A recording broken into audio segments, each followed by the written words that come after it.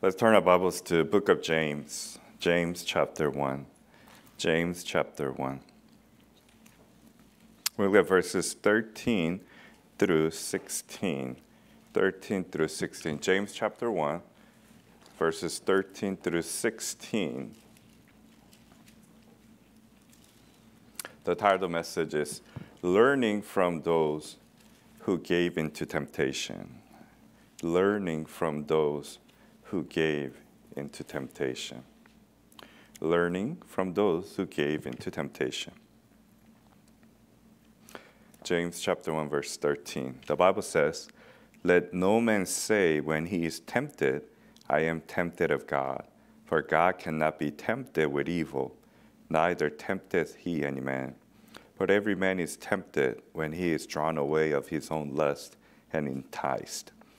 Then when lust has conceived, it bringeth forth sin, and sin, when it is finished, bringeth forth death. Do not err, my beloved brethren." Brother Richard, can you please pray for the message?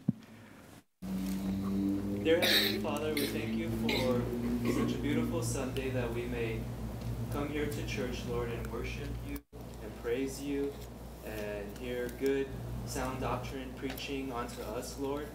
Father, I pray unto you to please fill Pastor Jay with your Holy Spirit, that he may have power and authority to preach unto us, Lord, that the preaching may change us from our heart inside out, that we may reflect the light into this dark world, Lord. For this world is God-forsaken, and please use us, Lord.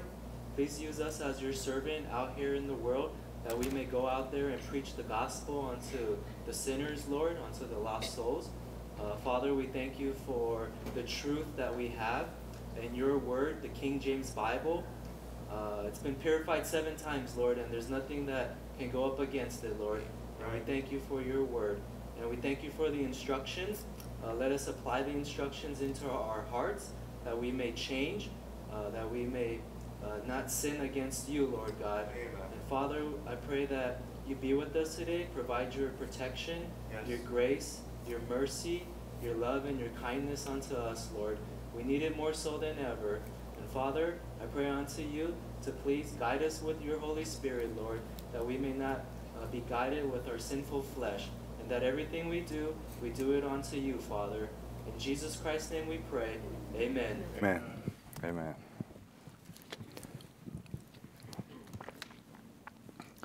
Learning from those who gave into temptation. Bible, as you know, is full of historical events, and you can see many of our forefathers in the faith who gave into temptation, who failed many, many times. As you know, you and I won't be in this place if Eve didn't give in to her temptation. Many times, people will wonder, what if? And Adam, along the same line, gave into temptation. Noah gave into temptation because of what? Alcohol. Abraham gave into temptation. Isaac, Jacob, David, Peter, many people gave into temptation. And when you think about those characters in the Word of God, do you think you're better than any of them? No. What does that mean? If they fail, most likely it's not a matter of if, it's when you fail and you give into temptation. When you have failed and gave into temptation, you have to look back. What caused you to give into those temptations? And many times it's simple because, you weren't right with the Lord, because, you didn't think of sin as a big deal, because you thought it was okay, because you're trying to justify it. Many times, if you have the heart to be right with the Lord will let you know right away.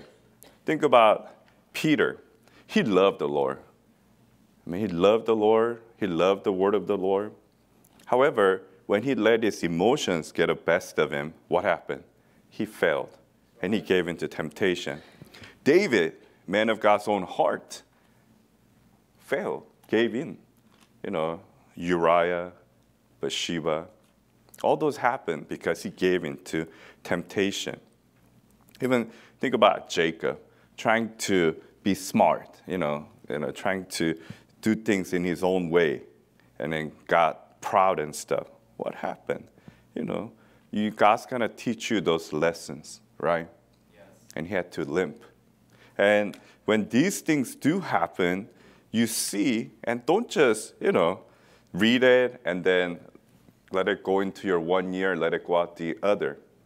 You have to think about it, meditate on it, and make sure that when those situations do come out in your life, because it will and it has, you'll be able to deal with it in a godly way.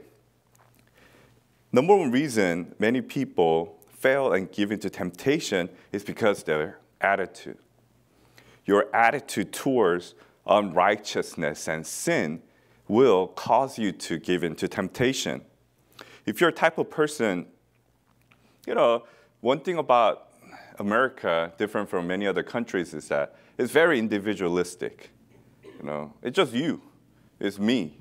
I don't care about other people. In some ways it's good, in some ways it's not. Maybe in Asian culture, it's not just about me, it's about everybody else in the family and every acquaintance.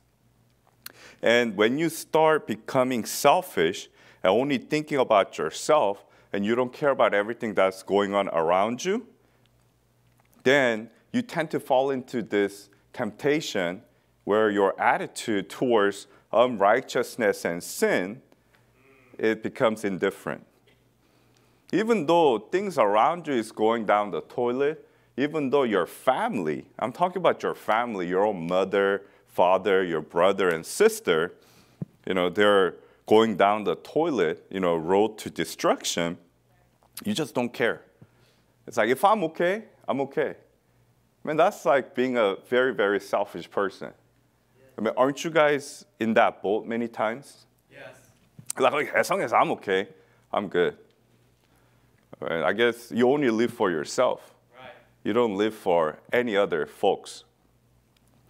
If you are like that, and as a Bible believer, where we're to love brothers and sisters in Christ, we're to love lost souls out there, you let that others just live out the window, and then let them stay in trash can. Then what happens?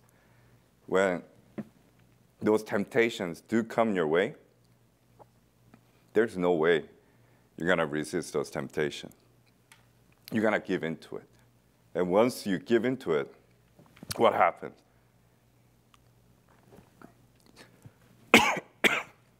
Excuse me. You go all the way. Once you start sinning, there's no way that any of you, including myself, stops like right in the middle. It's hard to do. Very few, if not none, can actually just stop while they're doing it. Especially if it's their first few times. You just go with it. Maybe you have some experience and that you know that, okay, I'm doing the same thing again.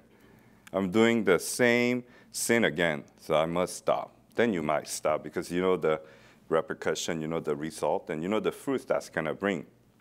So your attitude towards unrighteousness and sin has to be same as what the Bible talks about your attitude and your heart should be towards unrighteousness and sin. Let's turn to 1 Corinthians chapter 13. 1 Corinthians chapter 13. We're going to look at some verses today. 1 Corinthians chapter 13, verse 6. 1 Corinthians chapter 13, verse 6.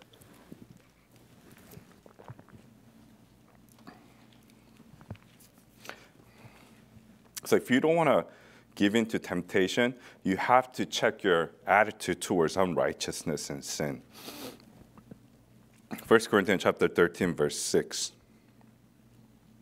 The Bible says, rejoices not in iniquity, but rejoices in the truth. When it comes to iniquity, what is your attitude? Do you rejoice? Even if your enemies, something bad does happen to them, do you start jumping and dancing? You know? Whatever who happens to you and who has harmed you in any way, you leave it in God's hand. Do you rejoice when you hear, bad music? Because some of you just cannot get out of bad music, especially if you've gotten saved later in your life. But that's not the true case nowadays. Everybody's full of bad music in their life. Yes. Does your body move when you hear bad music? Does your mind get better when you hear bad music? I mean, simple things like that. When you deal with worldly and wicked music, full of bad beats, what is your attitude? Do you enjoy it? You let your flesh enjoy it? Or do you literally hate it? You have to eschew evil. You have to keep yourself away from it. You have to abhor it. Many times people tend to get into a situation where music is associated with certain things, right? Whether it's movies, TV shows, even, I guess, storybook, and there's music going around. Yes.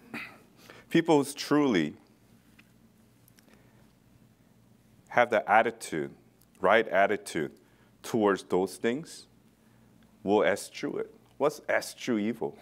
You're going to run away from it, literally. You're going to abandon it. You're going to abstain from it. But are you the type of person, for example, what is really famous for New Year's events? Fireworks, right? Bunch of fireworks. Light shows everywhere. And then a lot of times those are associated with what? Bad music, right? Yes. Worldly music. Because, I mean, maybe there are some out there. I don't hear, like, fireworks associated with, Bach, right? Or Handel's Messiah, right? I wish, some godly music. How Great Thou Art. Have you ever heard of or seen, firework, How Great Thou Art playing? Or Amazing Grace? Or It Is Well With My Soul? What a friend we have in Jesus. Hardly ever. Then you have a bunch of other stuff going on. Just to enjoy that fireworks, do you put yourself in a place where, like, it's okay. It's just part of it. Compromise. And once you get into that situation, like our brother said, compromising is very easy to do. Yes. Then, why not go to a club, right? Same. If clubs showing Passion of Christ, as many people think that's so godly, right? And I'm going to go witness to folks over there, Along with that, they have a bunch of other musics, like Justin Bieber, Britney Spears, right? Or even, I don't even know who's new nowadays, right? Like, okay, it's just the music, I'm going to do some good things there. What do you think is going to happen to you? You think you're compromising Word of God and your faith, God will bless that thing? No. You and I have to always remember this. When our attitude towards unrighteousness and sin starts compromising and starts, debating with it, then you are going to commit that sin, give in to temptation no matter what. David should have been busy. Yes. He wasn't. That's why, Bathsheba happened. That's why Uriah incident happened.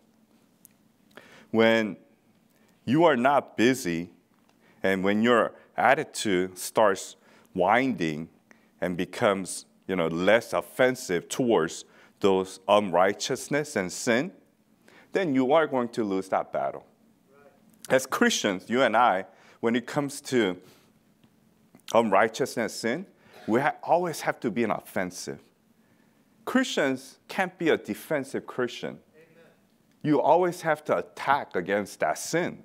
How are you going to attack against that sin? You always have to meditate on the Word of God.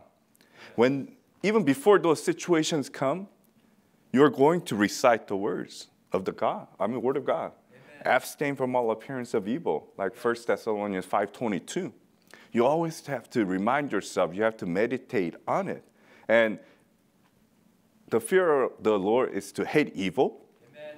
Then it's going to continue to play on your mind. It becomes part of your behavior. It becomes part of your life. Then you will understand, you know what? I know I'm a wicked human being. I could give in to temptation at any moment. So I have to make sure that I'm on the offensive side. So when you're playing basketball, where can you score? On the offensive side of the court or defensive side of the court? Offense, right? Yes. I mean, if you always play defense, what's going to happen? Maybe you could play defense maybe, 50%, 30%. Based on the percentage, you're going to give up score here and there. Yes. But if you're always on the offensive side, I mean, there's no reason for you to give up a score. Because what you're trying to do is just, make that basket. Yes. Many times, Christians fail because they're always on the defensive side. Maybe you could even block shots 9 out of 10 times. But that one time, if you give up that goal, that could ruin your life once and for all. That's good. I mean, one time you give up that goal and give up that basket, you could ruin all the things that you've ever done for the Lord. That testimony just goes away once and for all. There are many, many great men of God in the past just lost the whole testimony that they built for 30, 40, 50 years. Why? Because that one moment. Because instead of playing offense, they started playing defense for many, many years against unrighteousness and sin and start compromising here and there. And they gave up that basket. Maybe about money. Maybe about, relationship problems, right? Any other sin, they just let that happen. And what happened? Think about testimonies like Billy Graham. Right. The man was used by God greatly, beginning of his ministry. Yes. Hundreds, thousands of souls got saved through his ministry. But at the end, if you are a Bible believer, what happened? He left as a compromiser. Yes. That could be you or me. Just because we're sitting here doesn't guarantee anything. No. And especially if your attitude towards unrighteousness and sin is not in line with the Word of God. Yes. You gotta be. You and I could do anything that all of our forefathers of faith have done, and more. Yes. Let's turn our Bibles to 1 Peter chapter 3. 1 Peter chapter 3. Then today, you really have to think about your attitude towards unrighteousness and sin. 1 Peter chapter 3, verse 11. 1 Peter chapter 3, verse 11.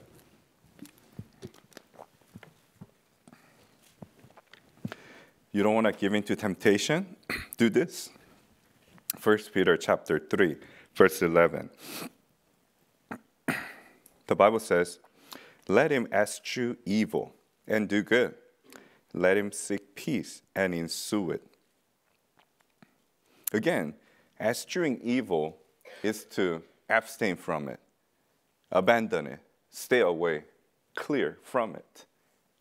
If you're, for example, say you're weak against smoking, and the route you go home has 10 smoking shops. But there's another route where there's no smoking shops. What's the best thing to do if you know yourself the best? Yeah. Go away from it. Amen. Right? Yes. Go somewhere else, even if you have to walk one more minute or drive one more minute. Yes. Another one, say you're a gambler. There's casino everywhere in this role. And you're like, you know what? last 5 days, I was able to resist it. I'm still going to go. But you had such a bad day, right? You fought with your boss, coworkers, and you fought with your wife or husband. Life seems really hard today. And like, man, just one round of table games and slot machines wouldn't hurt. After I do it, I'll confess my sins to the Lord. I'll get right. Yeah, right. And then you go in there, you lose all your savings. You lose everything that you have. You come out and you become like the, worst person in the world, and you start justifying things. But that would not have happened if you went the other way. Amen. Have you heard of this many times? If you had gone the other way, right? Yes. For example, we do have apps like Google Maps or some other apps out there that shows you, current, traffic conditions. Yes. People say, what if you checked it, right? Many times, if you don't check it, and that one time there was crazy accident there, and then sometimes you miss church, you come super late, and then people tells you, have you checked the traffic report, right? No, I just go my way, If Lord has given you some things to help out with your commute, just use it, yes. Right? That's why whenever you deal with unrighteousness, sin, your attitude should be, what? I'm just going to keep myself out of it once and for all. If David didn't see Bathsheba, nothing would have happened. Right. But he was there, right? And he saw her and committed adultery, yes. Right? If you don't see it, that's the funny thing about us. If we don't see it, there's less temptation. Amen. That's what you have to avoid, right. Like TV. Yes. I know some folks don't have TV in this room and people's listening, but those of you who have TV, unless you're just watching godly stuff all the time, even on YouTube, right? Even if you see our channels, there are advertisements all the time. What do you think that's going to do to you? Whatever the product it is, thousands and hundreds of products, it will tempt you to get it. That's the whole point. And many times you don't need it. Even, for example, cell phones, right? We live without cell phone a long time, and we live fine. Yeah. We have pagers, That worked out fine. Yeah. I could find a payphone out there and call people. I wasn't late for anything, right? Actually, you're more diligent because you didn't want to miss, Even before, without all these maps, you had Thomas Map, right? You just find a place and go to places. You don't have to rely on these things. But with all these things, made some of the things more convenient, but made people very reliant dummies now. Amen. People are just relying on this technology. Yeah. What happens to people when they lose their cell phone? Their life is over. Yeah. When they're crying, many times, and they're depressed for the whole day, right? But people lived without it before about 2000. Amen. Everybody had no phones, and they lived well. And people sin less because of that. Yes. How many times has that little gadget, right, gotten into trouble because of what's in it and what you could access through it? Honestly, high school kids they shouldn't have it. Yes. Because everywhere you go, these wicked images just pop up. That's right. Wicked. Do you want that young man in elementary school, if you hate unrighteousness, sin, as a parent, have access to that? No. If they need to go find encyclopedia, you help them. You print it out for them. Why would they need to go to multiple sites for it? That kind of shows where your heart is. As a parent, or soon-to-be parent, or as a future parent, what would you do in that situation? What is your attitude towards it? There's always a rotary phone nowadays. If you really need to contact them for many reasons, there's phones without internet connection. All you do is just talk on the phone. That's all they need, whether they like it or not. That's all they need. I mean, if they're somewhere, with friends or whatnot, you definitely have to check your friends, parents. If you are against unrighteousness and sin, you have to understand that your children are the best, how should I say, invisible man. They will hide everything from you. That's why in many cases we have horror stories among Christian parents where I never thought my child can do this. I never thought my child could do, drugs. I never thought my kid would get pregnant. I never thought my kid would be addicted to gambling. All these things. But it's happening in every Christian family throughout the United States and throughout the world. Why does that happen? Why do people just constantly give into temptation over and over and over? Because of your attitude towards unrighteousness and sin. Because you're not strong against it. You're not offensive towards it. I mean, you just accept it. Why does people always fall into temptation and commit sin? Because they accept it, and more than that, they themselves do it. Just ask yourself, do you do those sins?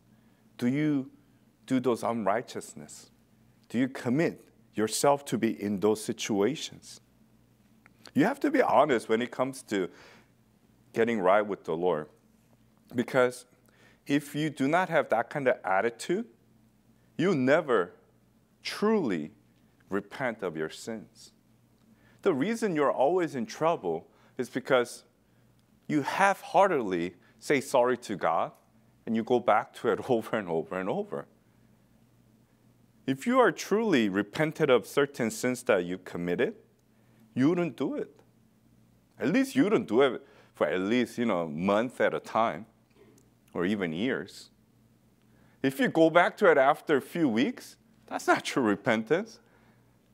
But that's not even normal case. Normal case is you go back to it after like few days, even in hours. Can you believe it? You're like, Lord, I'm not going to do drugs. I hate it, Lord. It caused me grief in every way and sense possible. But you walk through this, drugstore because it's legalized in this state now. Oh, Lord, why'd you put that store in that place? You're causing me to sin. You go in there, buy some, marijuana, and you do it, and you're like, God, I'm not the only one. You are the cause of it too. I mean, Lord gave you every other possible way to avoid that. You put yourself there. So you have to be honest. Why do I put myself in a situation where I can commit sin? That's on you. Don't blame God for it, right? You put yourself in many of those situations. You're like, you know what? I do not want to drink. But man, my company always makes me go on a function to drink. Then pray to God to get a different job or talk to your boss and don't go. Man, they'll respect that, especially if it's done after hours, right? They might hate you, but hey, you're standing up for what's right, right? Of course, you have to be wise about it. But when you're standing up for what's right, and when you are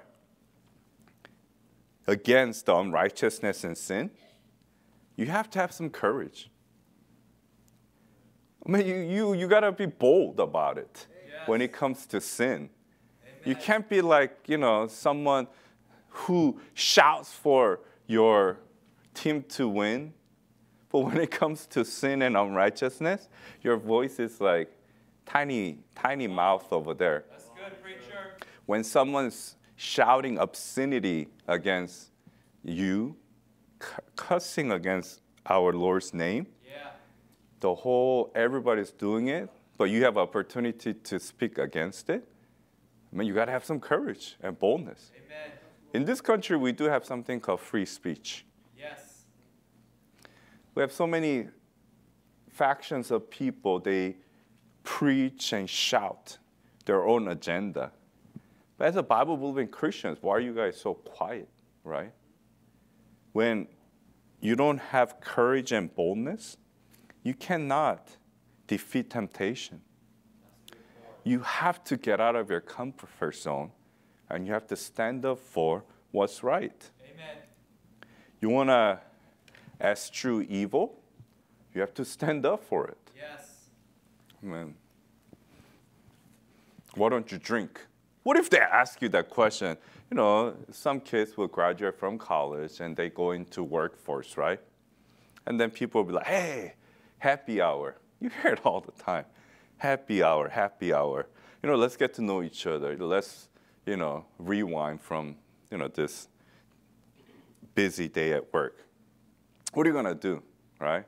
Yeah, I'll just go with you, we'll just do it. Or you're going to be like, you know what, I'm sorry, I don't drink, as a Christian. Amen. Yeah. We could have a coffee break. Yeah, but, I'm not going to do that, right? Yes. It shows what your stand is. You have to be bold and courageous about it. If God says, okay, even though you stand up for me, even though you're courageous and bold for the word of God, but I'm going to destroy you for it, that's not the God we believe in. Right.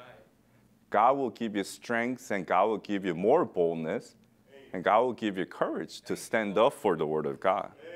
And as you do it more and more, then your attitude towards unrighteousness and sin will become stronger and stronger, and you'll be able to resist more temptation.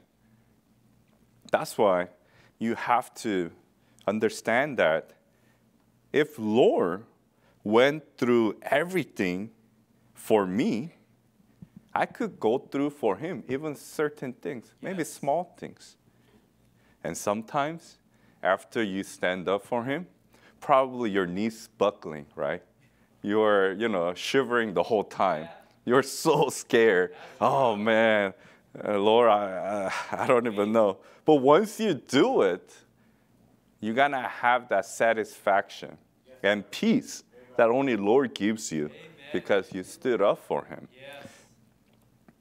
Imagine if you were put in a situation where what you choose at that moment will determine your relationship with Lord Jesus Christ for the rest of your life. You could choose money or you could choose the Lord. That's what it's going to come down to many times. Are you going to choose money? Are you guys having financial issues? And devil tempts you with all this, hey, your family's been poor, but this is an opportunity. You know what? Your mommy and daddy's gone through tough times. This is opportunity. Hey, your wife and husband's been bugging you about money all this time, but this is opportunity, right? Your children deserves better, right? This is opportunity. Are you going to be bold and courageous about it and say no to those situations when you know it's going to compromise and when you know it's for unrighteousness and sin? Little money here, a lot of money here, you can't take it to heaven. You can't. Yeah. But Lord said he'll provide your needs. We always forget that. When do you compromise a lot when it comes to unrighteousness and sin? When you start wanting more than what you need. Right. You have to check that attitude. Yes. Do I want more than what I need? Content. Right?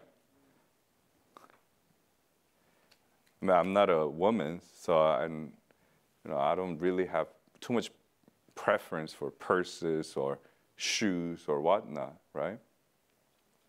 As a sister, right? You see some sister have some purse, right? Like, I need to have that. Are you that type of person? I need to have something better than that. Oh man, that's a nice shoe. I need to have that. I need to have better than that, right? If you're a guy, I don't know what guys are really into. What is it, like gadget? Or I don't even know. Cars. I need to have that. I need to. I mean, it's not what you need to, right? Yeah. It's what you want. Right. Always change what you're saying. Right? Stop saying, I need that, when you don't need it. Right. Do you really need, $50,000 TV stereo system at your home to play your games? I mean, do you really need $20,000 bag, right?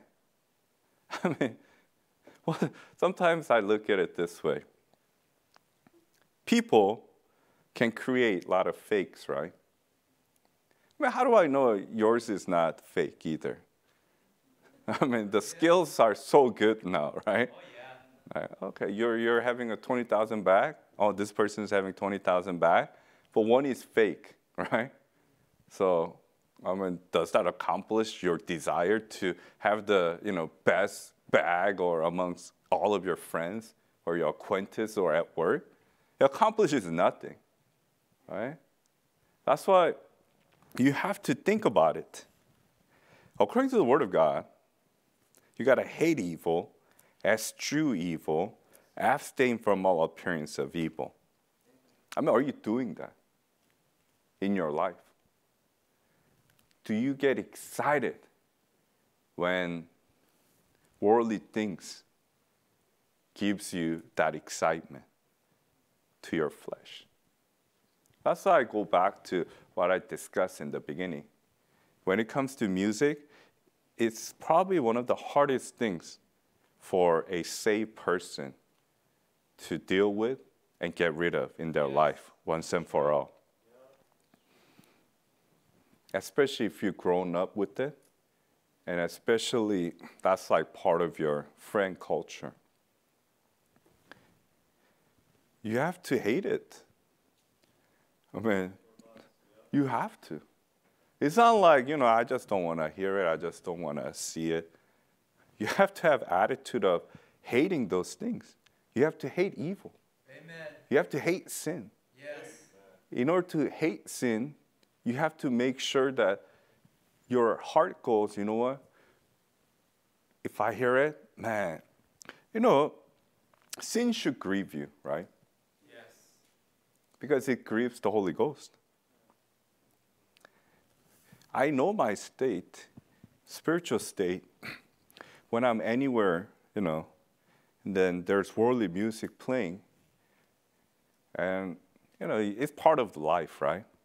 But if I don't hate it, then I know that I've gotten weak in my faith. If I'm strong in the faith, I hear it, I probably cringe. I want to get myself out of there as soon as possible. But for some, you're so backslidden, it doesn't matter to you. For some, you remember the lyrics and you start singing together in your mind. But some, you sing it out loud. And for some, you move with the beat. Literally. I don't want to be standing next to you when some song that you remember playing, you start, singing together, and then your body's moving. I'm like, wow, we're not really a good example, right? Not a good testimony to others. That's why you have to understand that when looking at our forefathers of faith in the Word of God, they failed, right?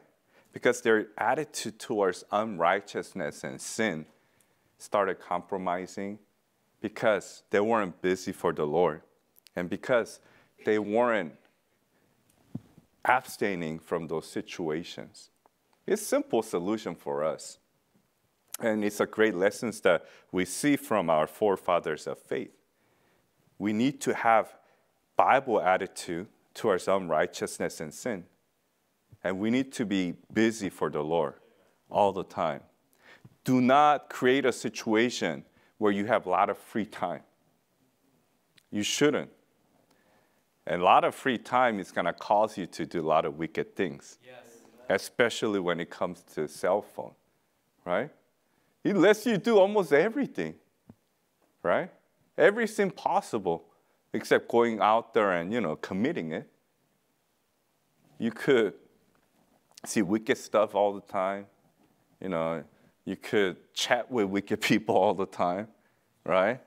I mean, kids, if you feel lonely, go to the Bible, right? Amen. Don't go to some weirdo in the chat room who says, I'm 15 when they're actually 40-year-old, right? Yeah. Hiding behind the screen, those wicked people out there. Yeah. And if after you hear this warning and you still do it, then it's on you. Amen. I mean, literally. Yeah. And then it's like, man, God has given you and I many warnings to avoid those situations. And as parents, you have responsibility to protect your children. As a parent, you have responsibility to teach and instill in your children to have attitude against unrighteousness and sin. Yes, when people say, man, you got an attitude problem, right? You have attitude problem. But if you have attitude problem against unrighteousness and sin, that's great. Man, if you hear someone taking our Lord's in vain and your face suddenly, turns into a most angry or disappointed person in a group of people inside a room, man, that shows something. It shows that, man, this person hates me talking his Lord's name in vain, right? But man, if you giggle and smile together, what does that show? Nothing. You're just part of them. And I never want to be part of the world. I don't want any of these worldly things out there to tell me that, hey, that person is part of us. I'm not. I never want to be even associated in that way. And you shouldn't either, right? Whether they approve or not, it doesn't matter. You have to have boldness and courage to stand for the Word of God and Lord Jesus Christ, no matter what. There's going to be a time coming soon in your life where you'll be having the opportunity to stand up for the Lord or not. Because that test is given to every believer, young or old, in between.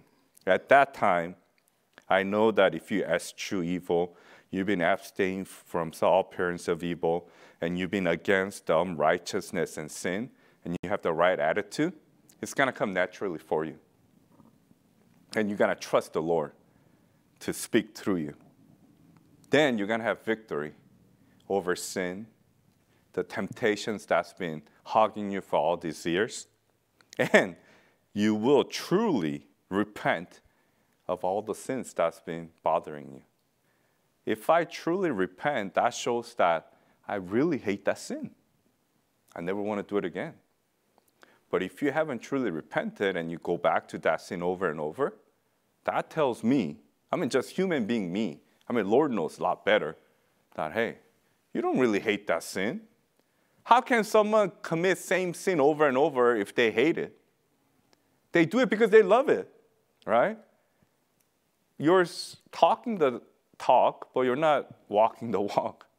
I hate that sin, brethren. I never want to do it again. Maybe to your wife and husband, I hate it. I know how much pain and suffering it brings to me and us as a family. But you go out there and do it again. And if I'm one of your family members, I'm looking at it like, no, you don't hate that. You do it because you love it. Don't get into that situation over and over in your life as a Christian. It's about time, right? Yes. You and I need to wake up and make sure that our attitude towards unrighteousness and sin is the attitude of hating them more than anything. Yes. And make sure that we're busy for the Lord. Yes. Make sure that we learn from our forefathers who have failed, who gave in. It's there for a reason, yes. Right? In the Word of God. And with that, we can be good testimony to our children, our young people, old people, at work, anywhere we are at. Because at the end of the day? It's not you who's going to define who you are. It's going to be others who describes you. And their words will ultimately let others know who you really are. That's good.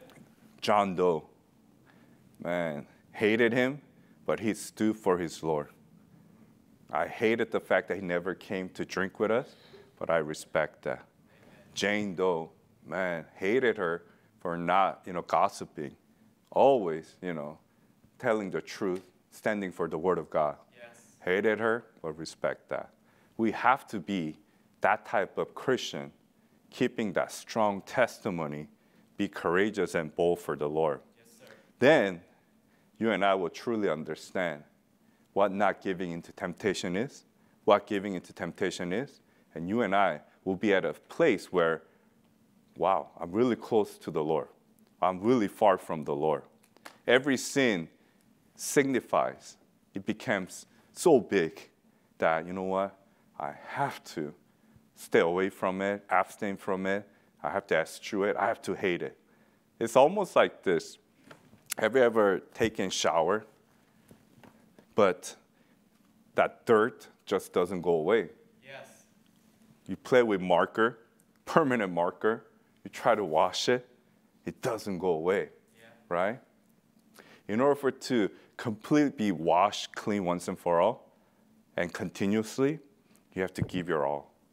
Don't let any part of your life accept any unrighteousness and sin. Amen. You have to abhor it, hate it for all parts of your life. Then you and I actually have a chance. I'm not saying we'll do it.